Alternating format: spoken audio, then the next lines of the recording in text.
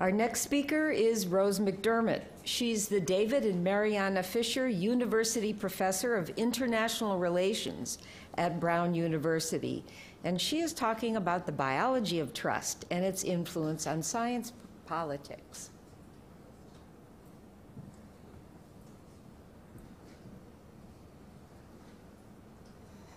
Thank you very much. It's an honor to be here and to have a chance to talk a little bit about this. After the last talk, I feel like this is a little bit like Monty Python now for something, completely different. Although I do think that it builds on a lot of the themes that seem to have been bubbling up today, both around trust and the flip side of trust, which is, of course, betrayal. So my work these days actually is a lot to do with political behavior genetics and looking at the heritable aspects of political ideology. So this is not actually going to be mostly about genetics, though. My discussion will really be more on hormones and peptides and how they relate to it, but also the intersection of that with the politics of thinking about science. And so that's what I wanted to talk about that. As I mentioned, some of these themes have come up earlier today as we've been talking about the disconnection between science and the belief in science, right? So if we're talking about trust, it's not just trust, but it's whether or not we actually believe in the various things that we're talking about. And there's numerous factors that go into it. At lunch, I was actually talking to Erica a bit about, how belief in science and what's true and what's not actually has, an undergirding in political ideology. And this has been coming up around climate change in particular this morning, but there's obviously other contributing factors to it where people on the political right and people on the political left can have very different beliefs about what science is, but not just what science is, but what its useful and proper function is within broader society. And that can affect not only our belief in whether or not science is true, but also what place we put science in our hierarchy of values. Because people can have different values and privilege different things. So that for some people, truth and science can be the most important thing, but for other people, other kinds of beliefs, whether they're political beliefs or religious beliefs, have a primacy over those other values.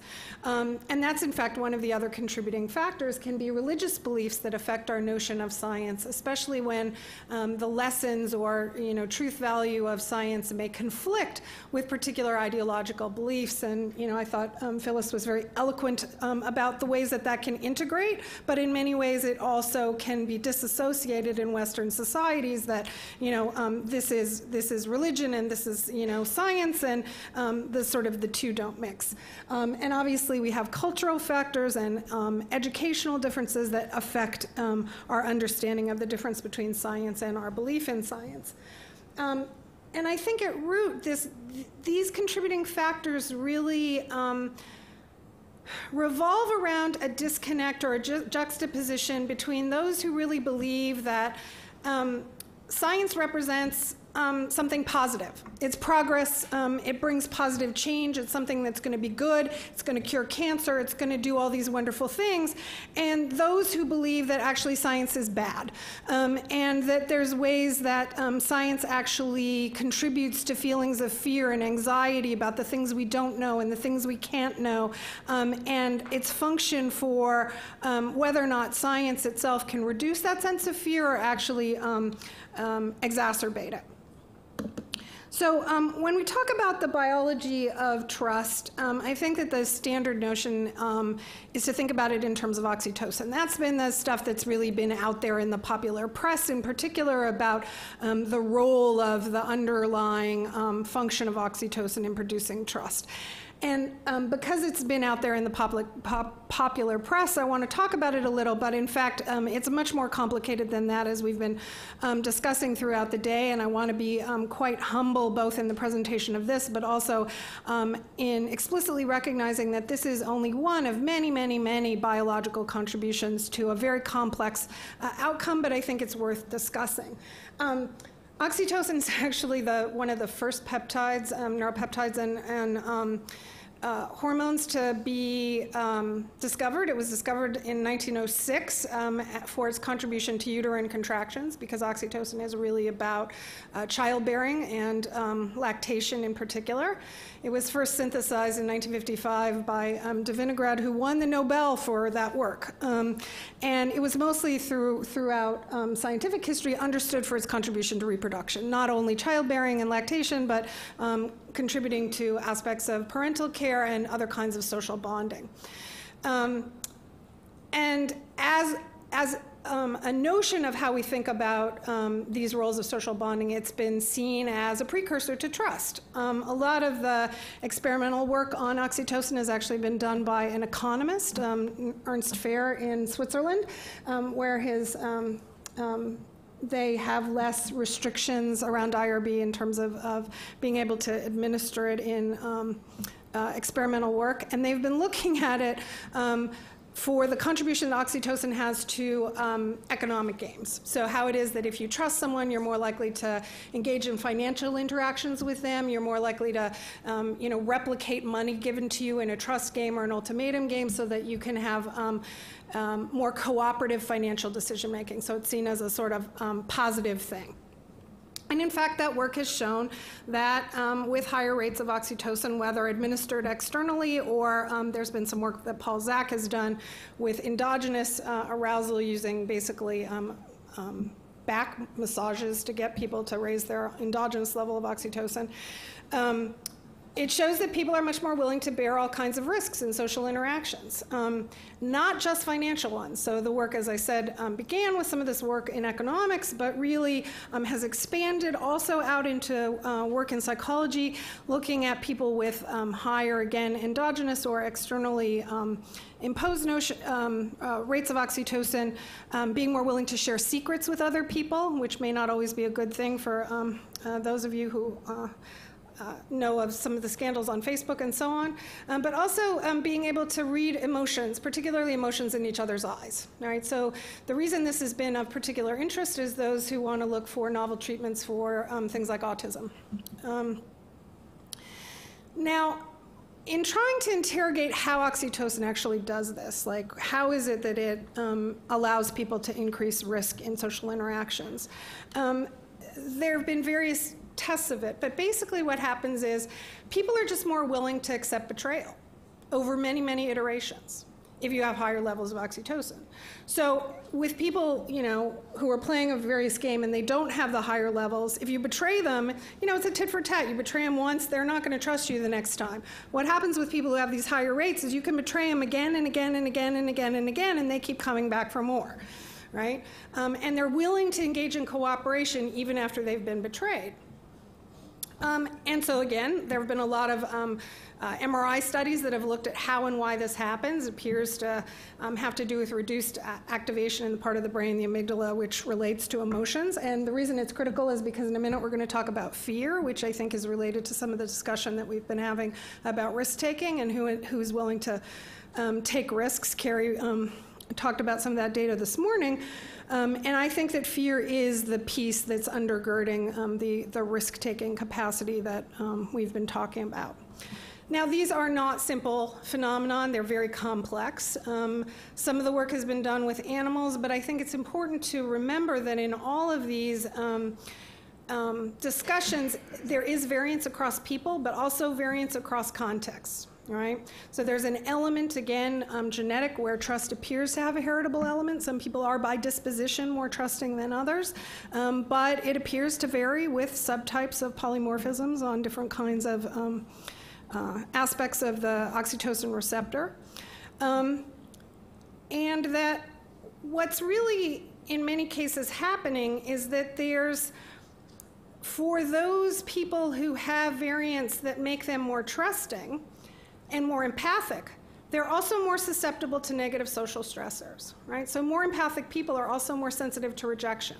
These things happen together. So it's not that you get an altogether unmitigated positive, but there's also other consequences. So if we think about this in mental health terms, you may make somebody more cooperative, more trusting, but you may also be making them more susceptible to depression and anxiety, right? These things are not independent. Okay. So as I mentioned, the flip side of trust is betrayal. And when we talk about biology, part of why I didn't want to just talk about oxytocin is that there are other human universals. And as somebody who studies evolutionary psychology, which is what I do, you know, some of the mechanisms that we look at are not just about human universals in terms of hormones or genetics or those kinds of contributions, but also broader and more complex psychological processes. And one of them is that we as human beings are quite good at cheater detection, because our survival has really been potentiated by being able to figure out people who are trying to take advantage of us and cheat from us. We're really good at detecting people who are,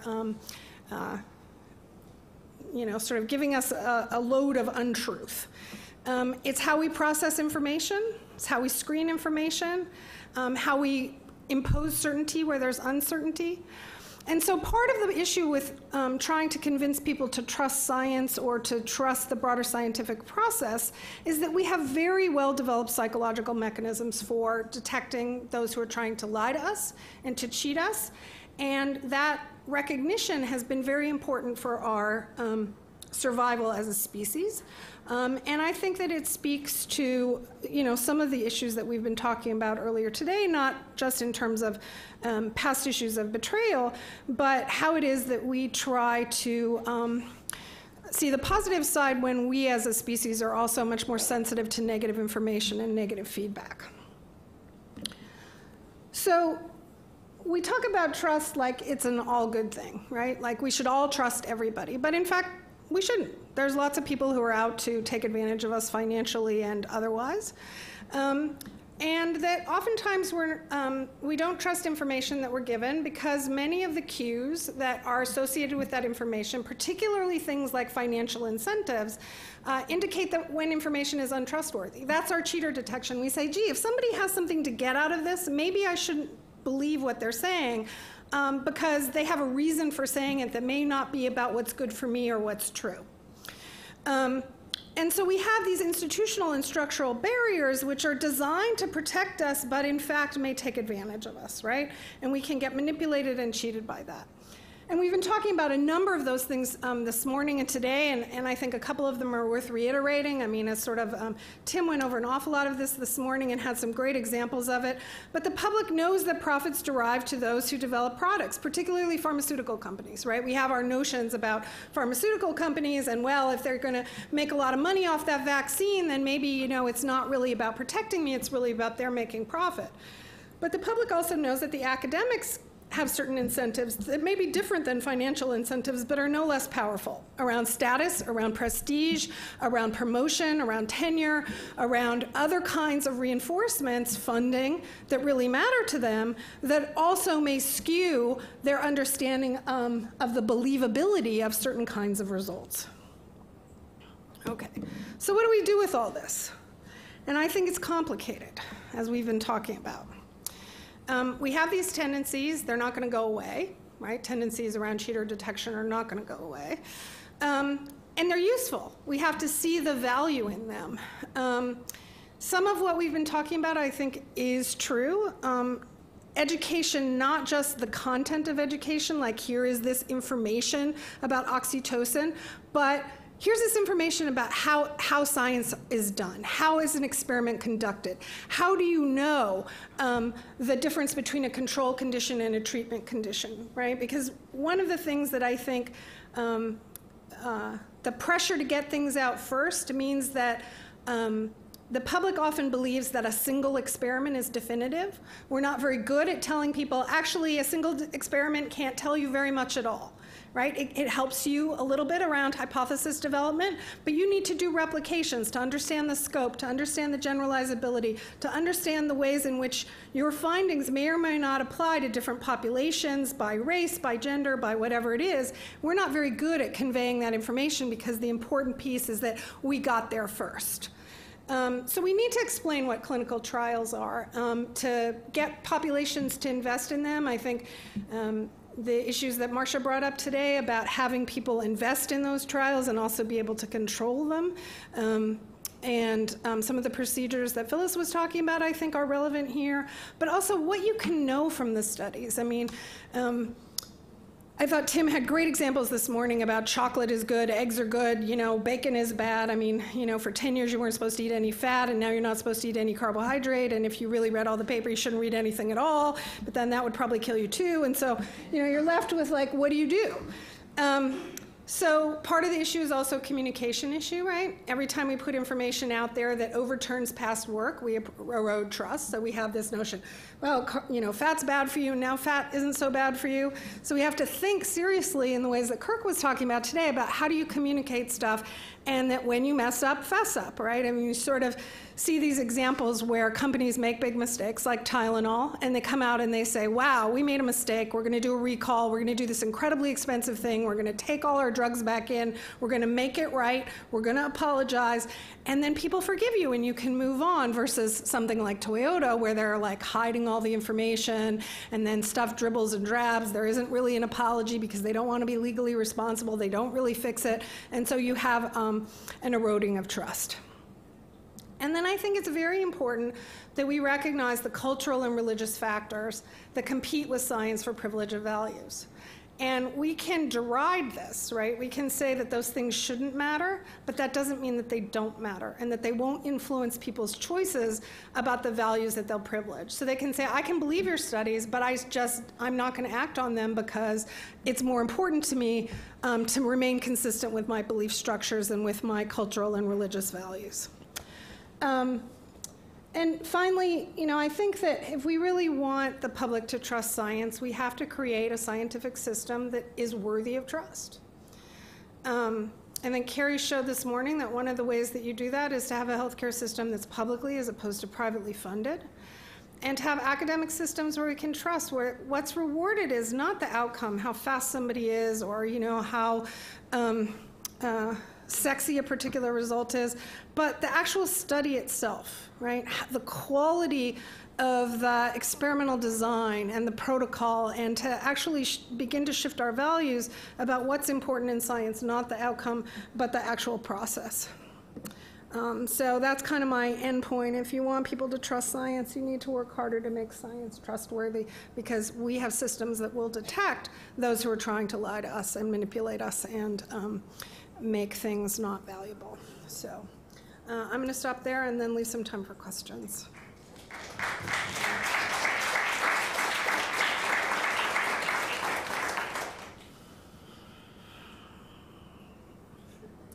No questions? I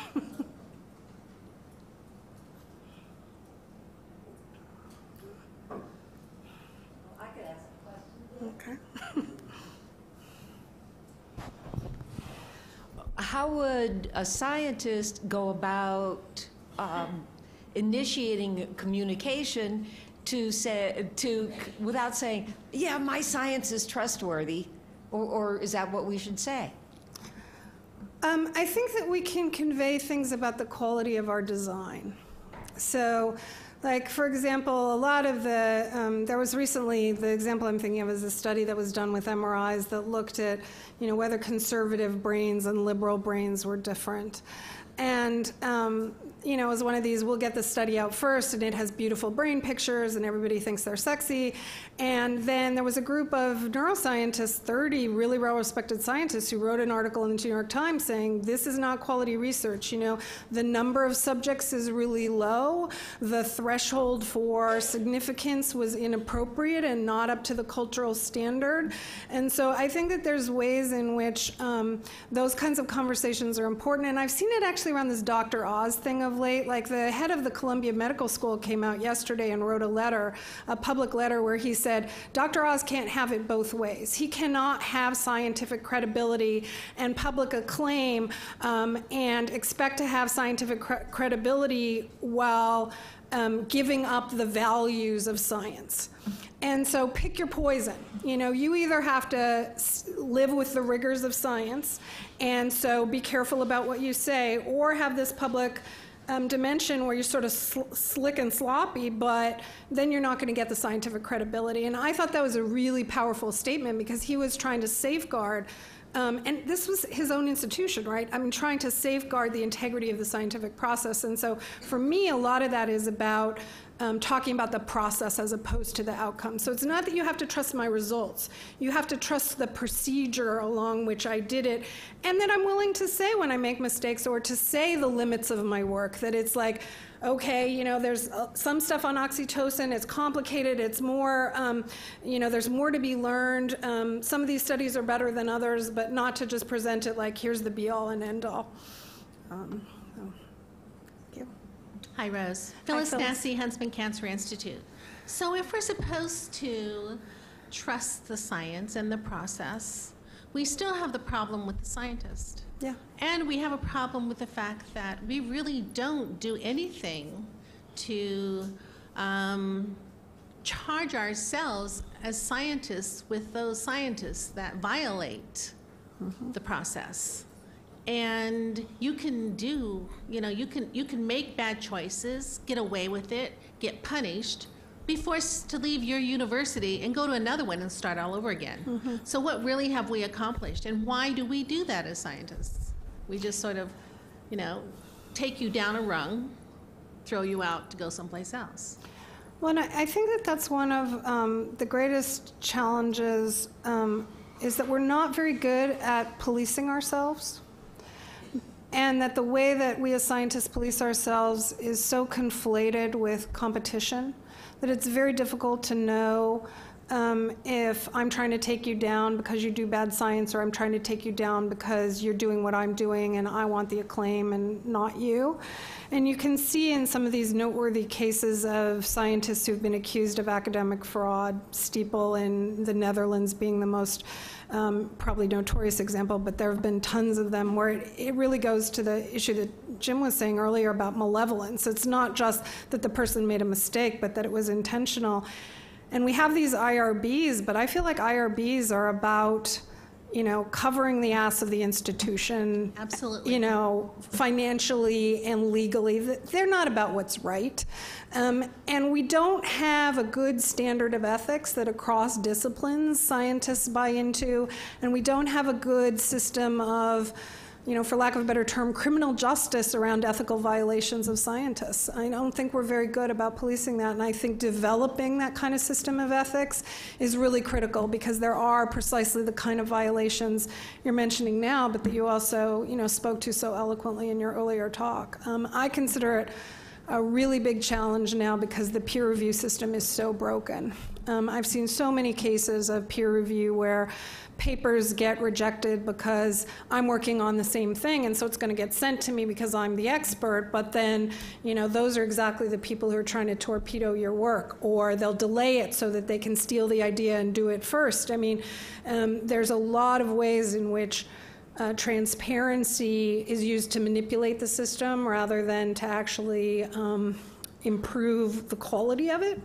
And I'm deeply concerned about all of those, and I would think that one of the goals for me out of a program like this and the ones that might follow is to try and develop an ethical system that we sign on to. And do you think lately, when the World Health Organization said that all science should be transparent and everything should be published, failures, those that didn't make it, everything is out in the open now, will help do that? Well, there's help us police ourselves? Yeah, I think there's two parts of it. I do think it's really important to publish null results for two reasons. One is I think too much work gets replicated because people don't know that somebody else did it and it didn't work. And so there's a lot of time and money that gets wasted.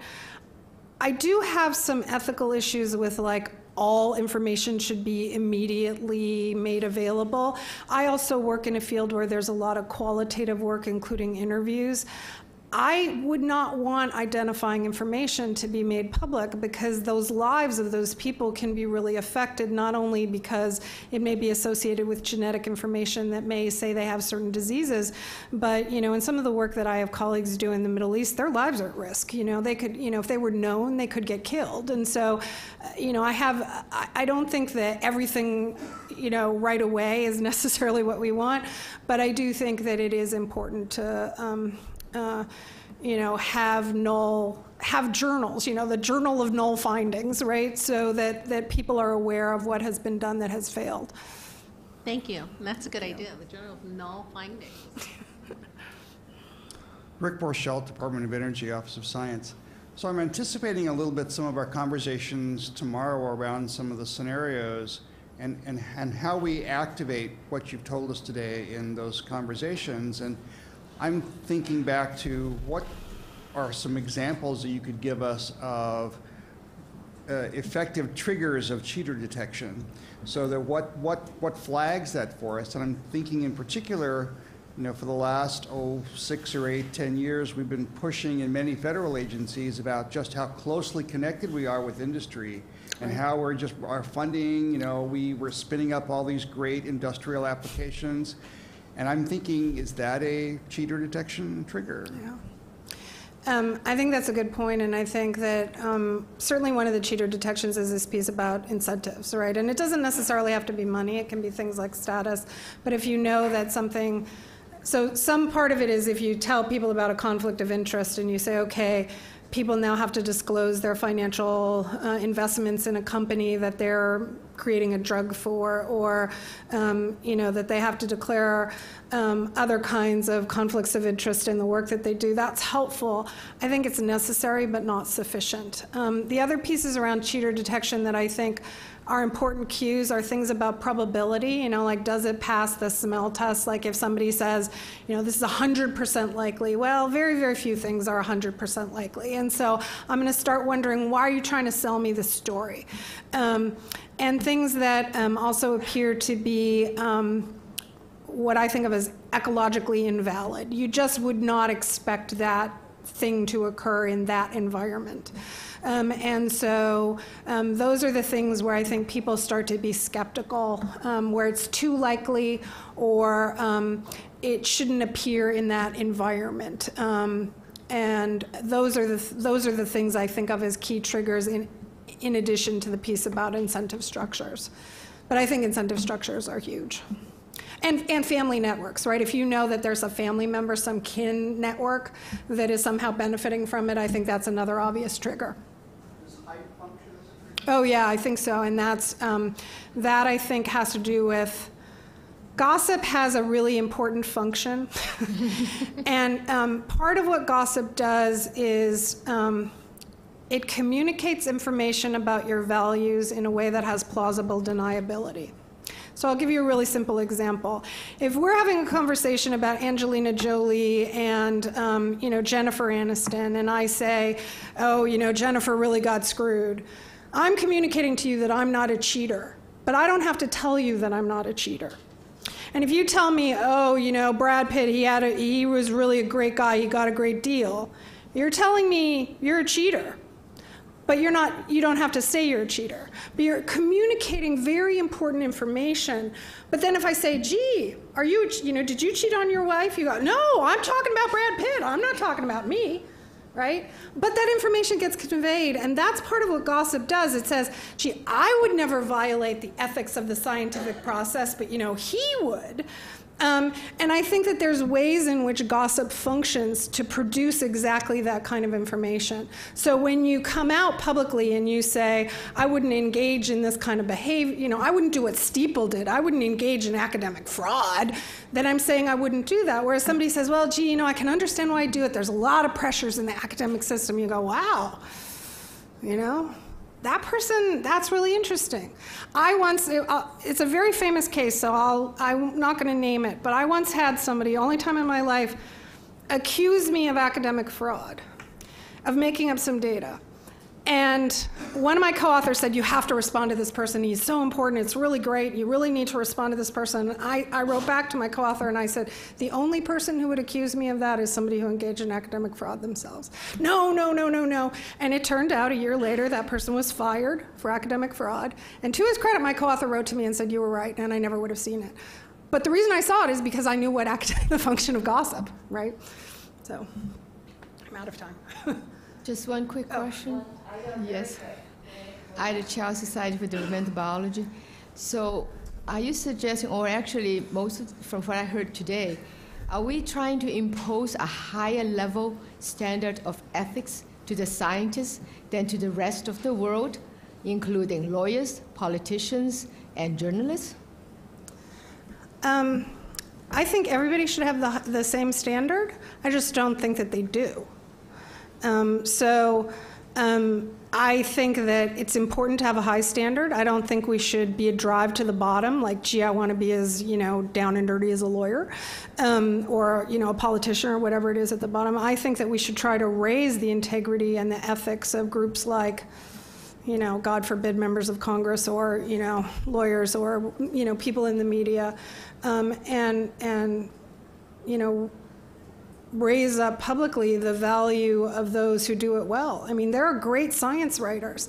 Put them up as a model, not the people who do it, negatively. And we could do that, similarly with lawyers and other people who are, doing amazing work in public service. Thank you. Thank you.